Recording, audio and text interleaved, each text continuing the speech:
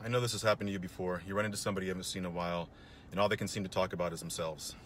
No matter where the conversation goes, somehow it goes back to what they got popping.